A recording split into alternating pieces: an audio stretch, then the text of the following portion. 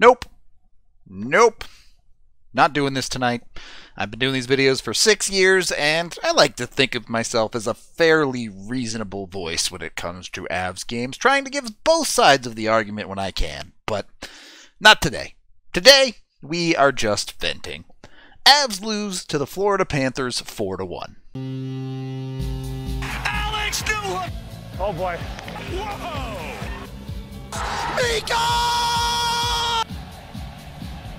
I could sit here and tell you that the Avs played better in this game, that they're still incredibly talented, that they could have won this game with a couple of bounces, and that they will be just fine. I believe all of those things to be true, but I'm not going to care tonight. Tonight, we are looking at a hockey game where the Avs didn't do the things they needed to do. They couldn't finish, they could not make a play when a critical moment happened, and they just did not get the job done.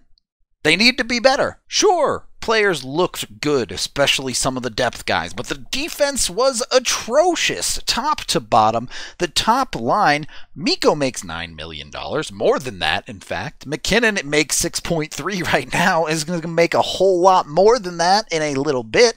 Landy just got a nice little raise. Makar makes $9 million. Girard makes $5 million, and that's supposed to be a steal of a deal. But right now, it looks like all of these dudes are getting paid by the turnover. It's just not fun hockey to watch. And that sucks. And maybe the most frustrating parts of these games are completely out of the Avs' control. The Avs hit 2 posts. The Florida Panthers hit 1 post. They lose that battle, and those were some of the Avs' best chances. That's right. The best opportunities for the Avs in this game don't even count as shots on goal. But the bounces aren't that frustrating, right? Those happen every single game. Well, you know what else that happens every single game that is incredibly frustrating? Referees. I mean, what was that? I legitimately question my sanity because I don't think I know any of the rules of hockey anymore. I don't know what a cross-check is, I certainly don't know what goalie interference is, and I don't understand the point of the icing rule if it's not to protect the players. And yet, somehow, they got all of those calls wrong in my head in this hockey game. And it's not even one-sided against the Avs. It's not like that. They had a terrible makeup call on Florida after they got a free goal because Mikko allegedly ran into Bobrovsky, which he was pushed in. Bobrovsky was not in the crease. Bobrovsky was playing the puck, and he tried to get out of the way. He barely touched him. What are we doing? I don't understand.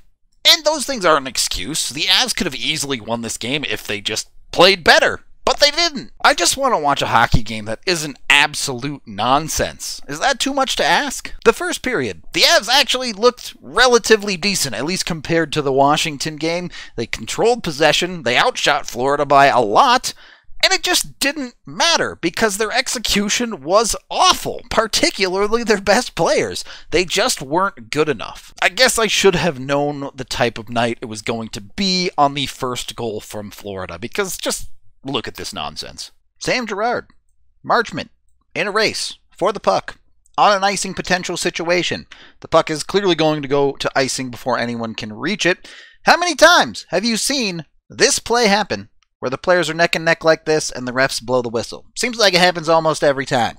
Didn't happen this time, for whatever reason.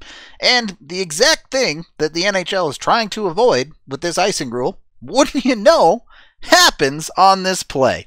As they are going for the puck, Girard gets run into. Pretty good argument this is interference because, you know, neither of them have established position. Neither of them are even close to playing the puck. And Girard just gets yeeted. Girard initially would be hurt. As you can obviously tell, that did not go well. Thankfully, he was okay. And the rest of this play is fugly. The Avs are just kind of not defending behind Girard once the icing gets waved off. Landy does whatever that was. Decides he wants to fall over. There is no third back checker anywhere close to a man inside of the Avs crease. Seems pretty good. And even then, JoJo somehow gets beat 5-0. I said my piece on the icing thing. I think it's stupid. Whatever. We're moving on from that. The Avs still played pitiful defense on that play. You just cannot look at that and go, oh no, this is fine. This is totally good. If that didn't convince you, how about the Avs goal? to keep it 1-1 in the first period. Something you should be excited about, but the play is just mass chaos. There is not a super high level of skill that made a great, fun-looking play. It's just weirdness. A nice play by Sam Girard to start this play. He actually did something decent tonight, it turns out. He finds McKinnon. McKinnon tries to walk in and get a shot off or something. Maybe it's a pass, but it doesn't work. It gets partially blocked. It's complete nonsense. The play goes to chaos, and Sam kind of sweeps through the middle, finds a puck at his skate, swings at it, doesn't really do anything effective with it, but it goes right to Mikko. You can see it's already in the net because Mikko's that fast. Complete chaos nonsense is the only Avs goal tonight. You'll love to see it. It's 1-1 after 1. Here is a theory for the Avs. Maybe don't have the wheels fly off the car and into outer space in the second period. Give it a try. It might be interesting. The Avs gave up 23 shots on goal in the second period of this hockey game. 23. There are a dozen games last season, full games, where they gave up less shots than they gave up in this second period. Special teams nightmares continue. Another battle the Avs lost in this hockey game, and that's what ended up giving the Panthers the game-winning goal. Even if the penalty is stupid, you still got to play hockey. You can still stop them from scoring. Avs PKers have been on the ice for nearly a minute. They're able to clear it, but not clear it enough to get a change, so they're straight up exhausted, and they kind of get completely dunked on. I guess Helm gets off. Good for him. He's the one guy that managed to get off the ice. It doesn't matter anyway, because JT Compher just kind of gets beat to the middle of the ice by Sam Bennett, and this is a good shot. There's a lot of bodies in front, traffic, whatever. It's a good shot, but you gotta get a save sometimes. Sometimes you gotta get one. The Avs got one, maybe two. They didn't get enough tonight. They weren't playing well enough. They needed saves to keep them in this game. That is not a save. Oh, but Rudo, that's not that bad. They're only down 1 goal, and it's because of the power play. The Avs can still get back into this game. Yeah, if they stop making stupid, boneheaded, unbelievably bad decisions and plays, maybe. It even looks like that. If the Avs go into the third period down 1 goal, really don't feel that bad about this hockey game.